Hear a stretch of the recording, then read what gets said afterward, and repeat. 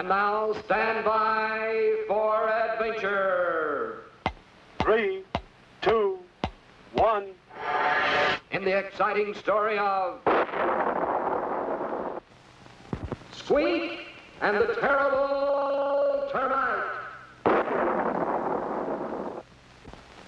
In his cave on 00 Island, Scratch awoke each morning just as the first sunbeam peeked through. He would yawn, then reach for his trusty wooden club to be sure it was ready for the day's adventures. Colonel Bleep, in his laboratory, was up early, just in time to silence that noisy bird in the wooden clock before it could finish its morning call. Because in his little dream house, Squeak would still be sound asleep in his cozy bed. This morning, however, things began in a very different way. When Scratch yawned and reached for his wooden club, it was missing. Only a few crumbs of sawdust remained. When Bleep got up to silence the cuckoo clock, something was very wrong indeed. Only the metal springs, gears, and numerals were left. Every wooden part of that clock had vanished, even the cuckoo. Bleep and Scratch rushed to awaken Squeak, but the little puppet's bed was empty, and Squeak himself was nowhere to be found. The only clue was a trail of unusual footprints, which Bleep recognized immediately.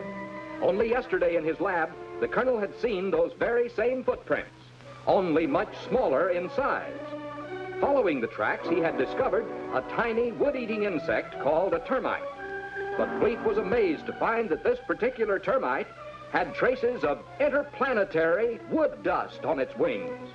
Something strange was going on.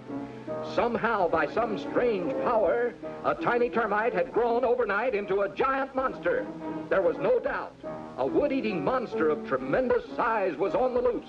Poor Squeak, the little wooden puppet, had been captured by a giant termite, a terrible termite. The Colonel sped into action. Using futonic energy, he quickly made for Scratch a brand new club.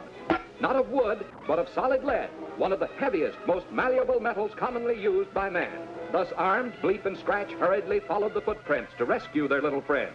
Suddenly, they were upon him. There was the great insect sprinkling salt on the poor wooden puppet, who lay bound on a huge platter.